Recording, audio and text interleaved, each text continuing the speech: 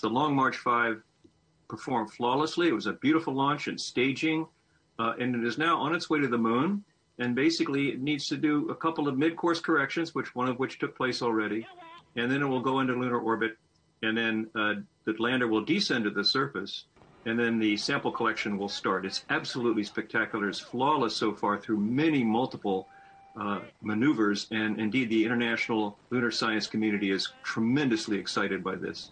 What is the greatest challenge in the journey that now comes ahead?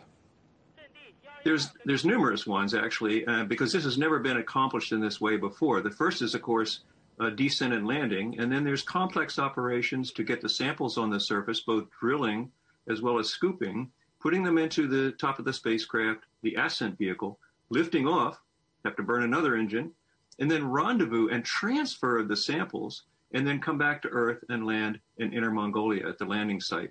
So these are all really incredible maneuvers, and this is a great practice for China in terms of their operations for sending humans to the moon, because all these maneuvers will have to be done by human spacecraft in orbit and on beyond as well. What should we be watching in the coming days? What constitutes a successful mission?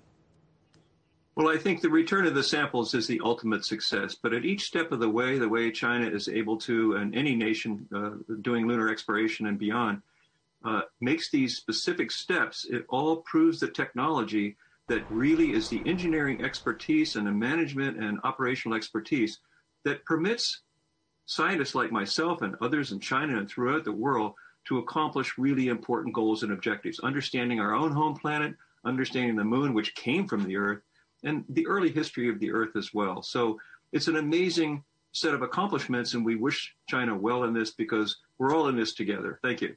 Space was once a race between the US and the USSR. Is that all over now? Is this truly an international endeavour, or is this still in some way about national prestige?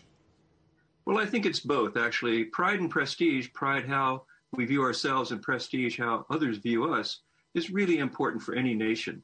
And yet, of course, we can't do all of this by ourselves. We shouldn't duplicate unnecessarily an international cooperation as the United States is doing with the Artemis Accords, which we hope China will join in the future. All of these things really help to defuse tense international situations. I think the International Space Station that we see right now is a good example of that, where the U.S. and Soviet Union went from being rivals to détente and then entente, where they came together to fly cosmonauts and astronauts together in orbit. We hope that this will be the same with China in the coming years. James, great pleasure to have you on the programme again. That's Professor James Head talking to us from Cape Cod in the United States.